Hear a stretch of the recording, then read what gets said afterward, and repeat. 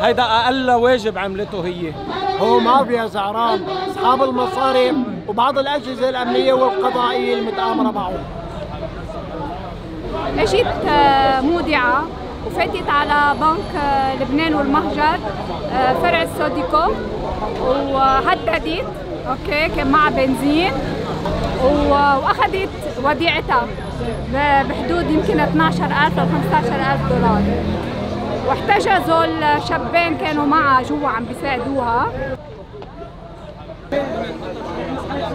من حق سالي حافظ تعمل اللي عملته هلا، لانه هذا هن اللي وصلونا لهون. ما بقى عندي شيء اخسره، يعني انا وصلنا للاخير. من يومين رحت عند المدير وترجيته، قلت له انا اختي عم بتموت، ما بقى معها وقت.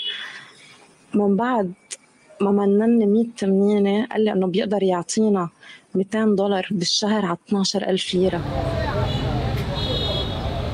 لأنه القضاء عندنا فاسد مرتشي، صار 3 سنين عم تطالب بمصرياتها بالقضاء وما عم يعملوا شيء القضاء. أنا بدعي كل المودعين ينزلوا ياخذوا حقهم بإيدهم. احنا وجانا عمرنا للآخر، مش هن يتمتعوا فيهم، نحن بدنا نتمتع فيهم لآخرتنا، ونحن بدنا نفوت مستشفيات إن شاء الله ما نعوز، ونحن بدنا نجيب أدويتنا.